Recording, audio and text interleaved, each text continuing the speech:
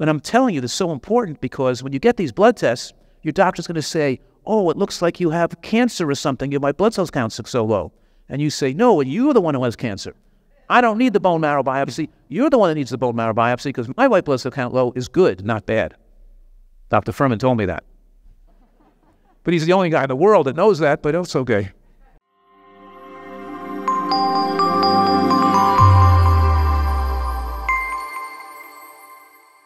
Will you summarize for us what kinds of testing you would recommend routinely for people who don't have any particular issues to ensure that they're getting optimal nutrient qualities in their diet?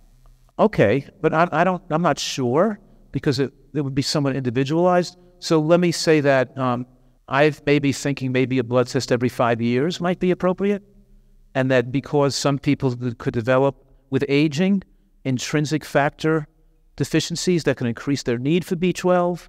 So maybe taking a B12 with a homocysteine every 5 years because the B12 can be in the normal range of low to normal and still could be not be enough for this person. So maybe the homocysteine starts to rise.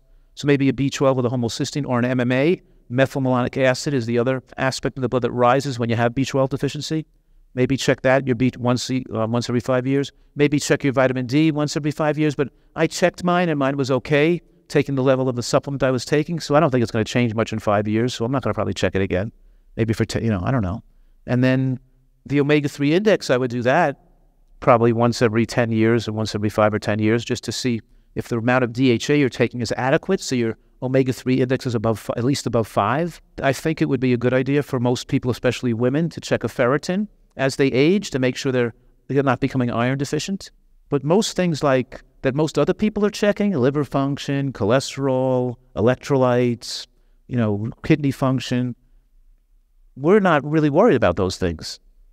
So I don't need to check those. I had it checked when I had a blood test for an insurance policy, maybe about 5 or 10 years ago, and I would never check it again unless I needed some blood tests for an insurance policy. I'm not really advocating people do a lot of medical tests and medical interventions.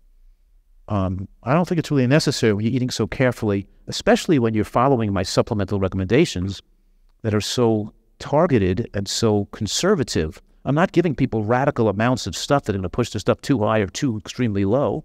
But I think checking the vitamin D, the omega-3 index, the ferritin, maybe getting a CBC, that question reminds me of something very important I have to tell you. And that is when you follow this way of eating, your white blood cell count drops out of the normal range and gets low. And that's because in scientific studies, it shows people with the lowest white blood cell counts live the longest because we don't need to produce white blood cells when there's no inflammation in the body. In other words, the battery in the flashlight keeps its charge really well if you keep the flashlight turned off and put it away in the closet. Because then when you take it out, when you need it in an emergency, it's going to light up. So we don't have to keep white blood cells circulating at high levels all the time. They're not being used, but then they're in their storage sites, but then when you get the need for them, they haven't been used much, so they can really flourish and be there when you need them. But I'm telling you, this is so important because when you get these blood tests, your doctor's going to say, oh, it looks like you have cancer or something. Your white blood cells count are so low. And you say, no, you're the one who has cancer. I don't need the bone marrow biopsy. You're the one that needs the bone marrow biopsy because my white blood cell count low is good, not bad. Dr. Fuhrman told me that. But he's the only guy in the world that knows that, but it's okay.